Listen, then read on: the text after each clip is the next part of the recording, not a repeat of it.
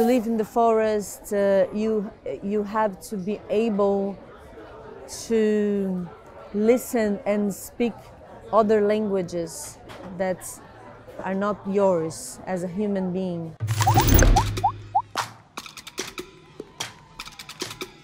They start to almost to come from the land, to appear very distant, and you hear them before you see them properly. You don't understand who is coming, and they approach us very slowly. We think that for the spectators, you have the time to also be invited to the film, to this world, to this ceremony.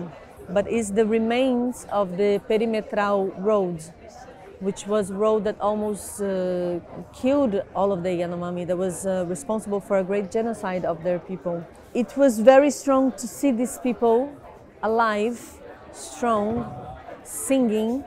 All the film fits in that image. It's a synthesis of their story and many other indigenous people's story.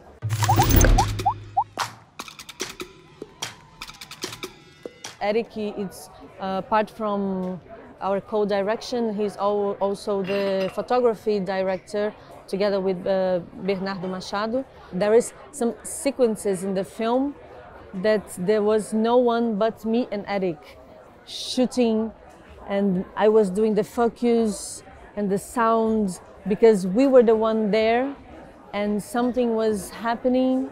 For us was more important to be there and present and receive what they were giving.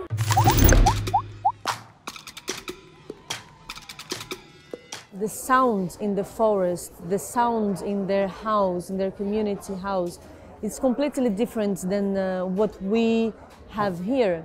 When we are at the Eryk community, Eryk is a very special place because there is no mining activities acting directly in this community, but you listen this presence all the time through the radio, through stories that they're telling about another community, the plane that is all the time passing by, going to another village. For us was also interest not to seek for the images of the mining destructions, but to make it present in the film through this sound that surrounds them.